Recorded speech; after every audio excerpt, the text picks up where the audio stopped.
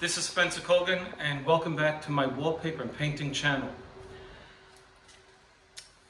One of my viewers gave me a great idea, and I'm going to do it.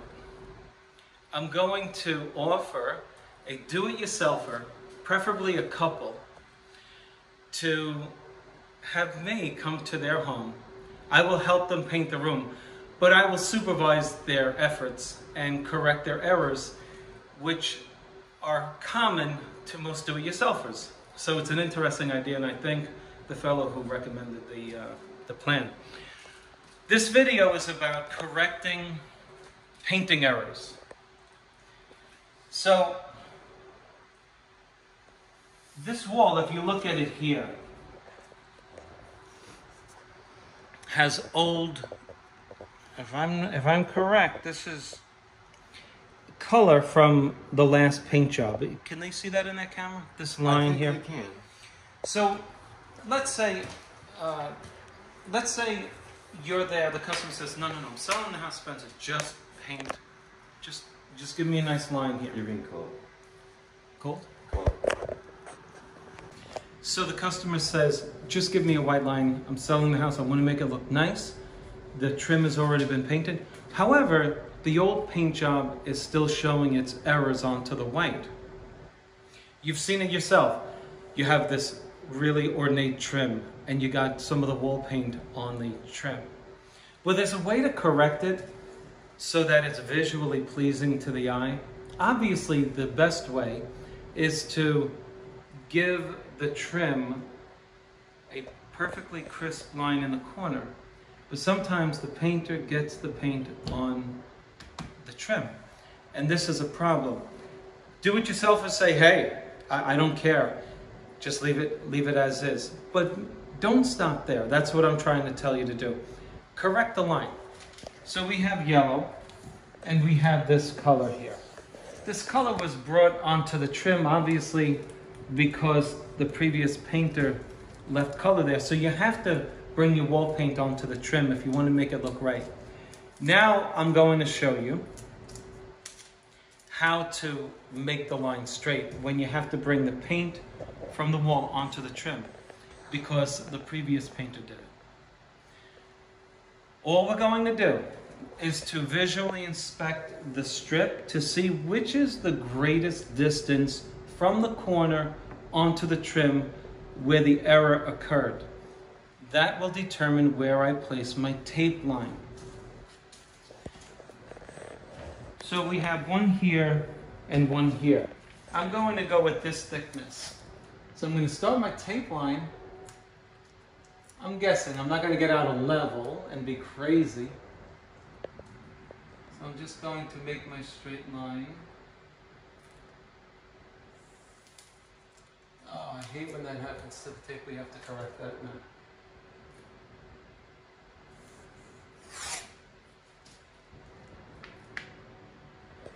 It's very important that you do this with the tape. You determine the line by doing that. And now you can see the plan coming into action. We're going to move this over because this tape has failed at the top. We'll correct that. Once you lay this tape down, that's it.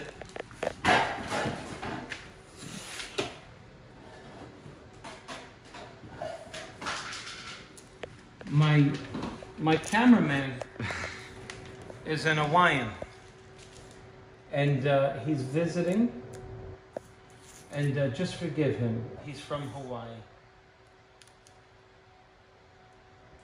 and he's a native Samoan.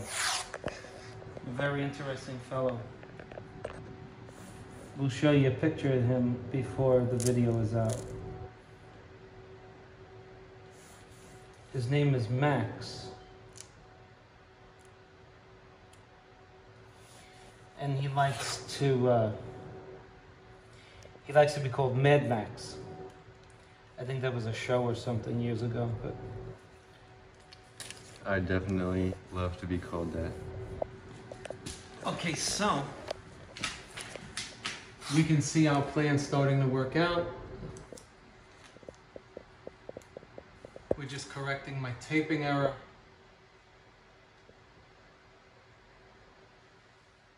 And there we have it. We're creating a visual vertical line that will be pleasing to the eyes. The eye will not catch the old painter bringing paint onto the trim. That's how you do it.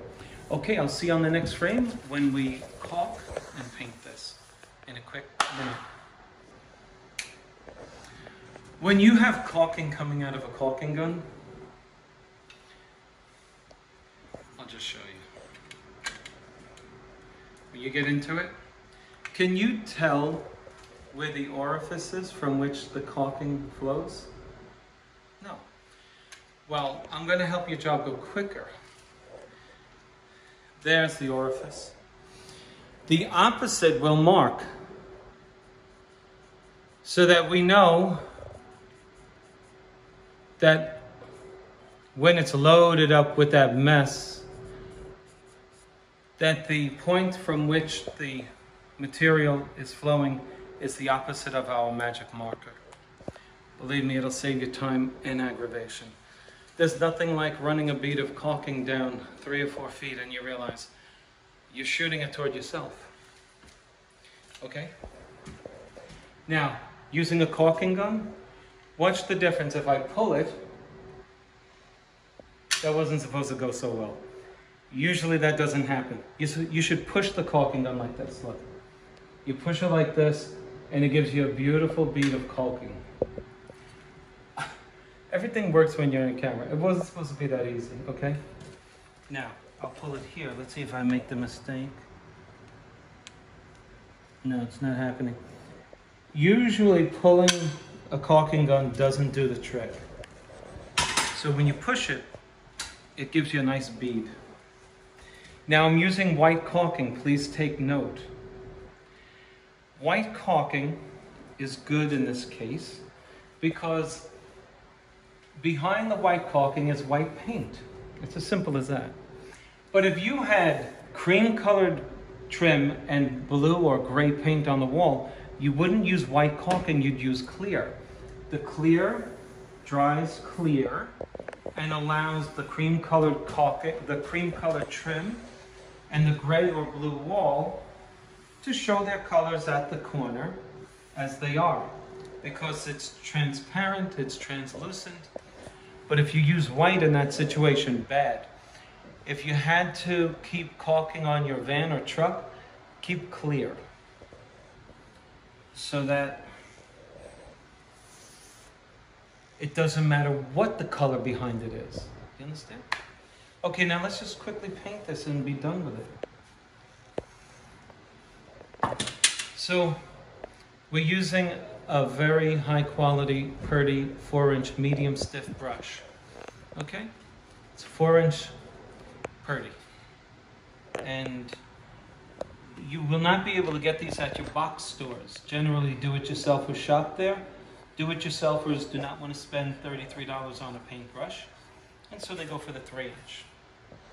But, you know, if you're doing production painting, a 4-inch brush is the way to go. You can cut in with this, etc., etc. By the way, wallpaper hangers used to use 6-inch brushes to apply their paste to the wallpaper.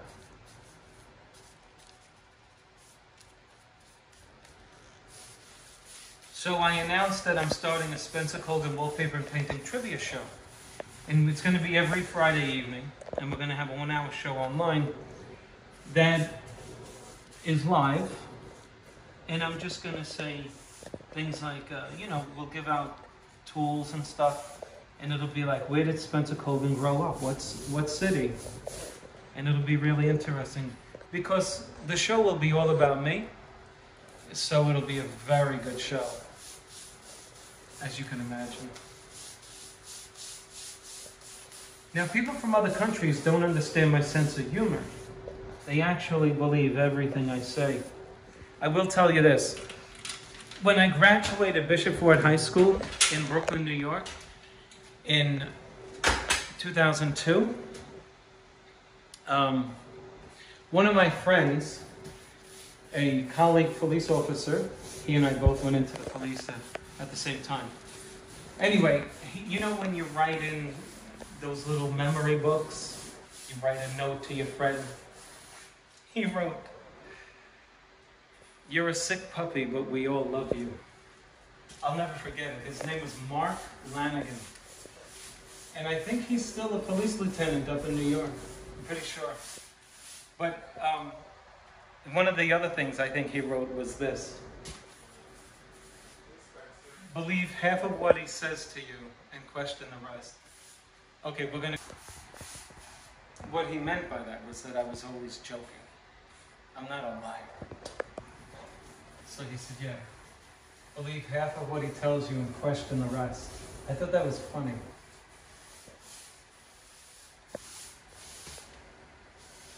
Because I'll go into restaurants and put fake cockroaches that I purchase off of Amazon in the food.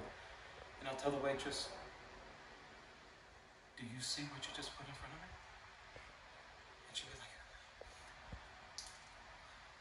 and I won't let them off the hook. I'll be like, and then I'll say, "I'm only kidding. Most of the time it's hysterical. Once in a while you get the nasty waitress who doesn't find it funny.